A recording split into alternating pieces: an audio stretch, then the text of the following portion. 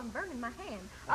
And it is time for broiling, basting, and baking with Penny. That's me. And today, our guest is Marshall Good, a fine old gentleman. Hi, Penny. Thanks for having me on your cooking show. Oh, and what is your recipe today? I call it trail goulash. Oh, Lordy me, how whimsical. And what goes into your trail goulash? Anything I can pick up or catch. Oh, heavens to Murgatroyd, you are going to have to be more specific than that, Marshall Good. Well, there's lots of stuff out in the desert. If you boil cactus long enough, it's almost edible.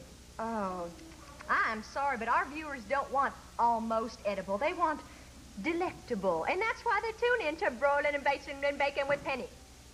That's why I always toss in a dozen grasshoppers or so. You see, they add flavor. Oh, mercy me, Marshall Good, that's disgusting.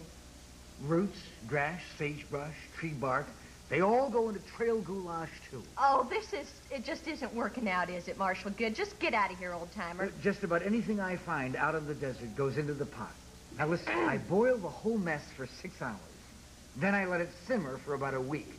After a week, I scrape off the top and slurp up what's underneath. It's good eating.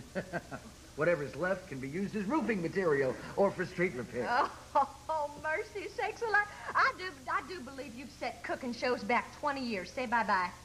Am I leaving? No, I am. Penny has to go toss her cookies now. That was revolting, old-timer. Just don't ever come here again.